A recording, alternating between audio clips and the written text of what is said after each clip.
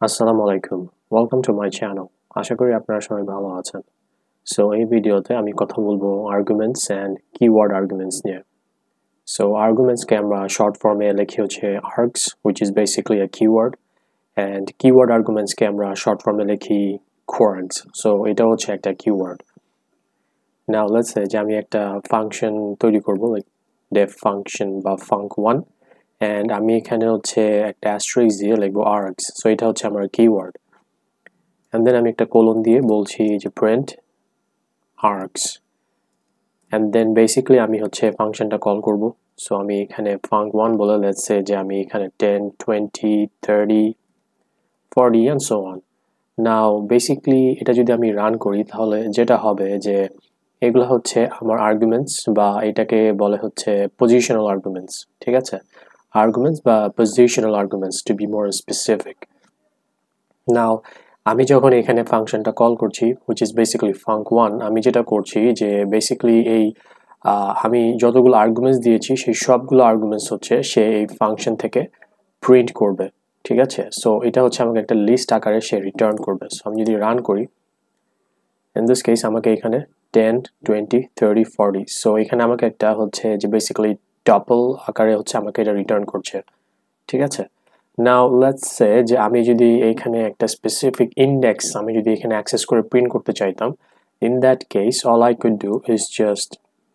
like index নাম্বারটা আমি এখানে দিয়ে দিব let's say যে আমার args 1 সো এখানে আমার ইনডেক্স কোনটা 0 1 2 3 সো আমার 20 হচ্ছে এখান থেকে প্রিন্ট হবে সো আমি যদি রান করি then I can see that is showing 20 ঠিক আছে সো এগুলাকে বলে হচ্ছে positional arguments হ্যাঁ now let's say যে আমি যদি keyword arguments নিয়ে দেখতে চাই in that case আমি যেটা করতে পারি যে ফর एग्जांपल আমি এখানে func1 লিখে আমি args এর পরে হচ্ছে keyword arguments দিব সো আমি এখানে লিখছি kwargs সো kwargs হচ্ছে একটা keyword ঠিক আছে now in this case let's say যে আমি যদি keyword arguments প্রিন্ট করতে চাই so let's say যে আমি তাহলে এখানে কি দিব var let's say একটা ভ্যারিয়েবল like var1 50 বা var2 60 সো এগুলোকে বলে হচ্ছে কিওয়ার্ড আর্গুমেন্টস ঠিক আছে সো এগুলো হচ্ছে পজিশনাল আর্গুমেন্টস লাইক 10 20 30 40 আর var1 50 var2 60 হচ্ছে আমার keyword arguments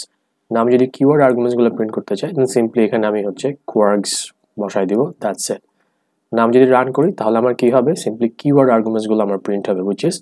var1 50 and var2 60 একটা ডিকশনারি আকারে আমাকে রিটার্ন করছে ঠিক আছে so basically this is in a nutshell what args and kwargs are now let's say যে আমি যদি এখানে এমন একটা কাজ করতাম যে এখানে আমি args প্রিন্ট করছি right so in this case আমার কি আছে আমার কিন্তু positional arguments আছে এবং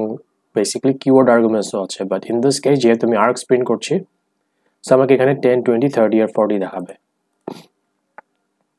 ঠিক আছে আর এখানে যদি আমি kwargs লিখে দিতাম দেন আমরা জানি যে এখানে আমাকে var50 and var2 60 দেখাচ্ছে in a dictionary form now let's say যে এমন যদি হতো যে for example আমি kwargs প্রিন্ট করতে চাচ্ছি but in the parameter আমি args দিচ্ছি না আমি kwargs দিচ্ছি রাইট সো এখানে কি হচ্ছে দেখেন আমার কিন্তু বেসিক্যালি আমি এখানে প্যারামিটারে আমি kwargs দিয়েছি এবং আমি kwargs মানে বেসিক্যালি কিওয়ার্ড আর্গুমেন্টস প্রিন্ট করতে চাচ্ছি বাট আমি যখন ফাংশন কল করছি তখন কিন্তু আমি পজিশনাল আর্গুমেন্টসও আমি দিয়েছি so this will occur in an error একটা এরর দেখাবে বিকজ আমার এখানে শুধু কিওয়ার্ড আর্গুমেন্টস আমি কল করতে পারবো ঠিক আছে এখানে কিন্তু আমি পজিশনাল আর্গুমেন্টস দিতে পারবো না বিকজ আমি ফাংশন ওয়ানে হচ্ছে শুধু kwargs আর্গুমেন্টই পাস করেছি ঠিক আছে সো আমি যদি এখানে রান করি আমাকে একটা এরর দেখাবে বিকজ আমাকে এখানে বলছে যে function 1 takes 0 position arguments but 4 were given so basically আমাকে এখানে পজিশনাল আর্গুমেন্টস 0 নেওয়ার কথা ছিল বিকজ আমার এখানে কোনো বেসিক্যালি পজিশনাল আর্গুমেন্টস মানে args এই কিওয়ার্ডটা নেই সো এখানে 0 পজিশনাল আর্গুমেন্টস নেওয়ার কথা ছিল but in this case আমরা দেখতে পাচ্ছি যে এখানে 10 20 30 40 আমরা দিয়েছি which is basically positional arguments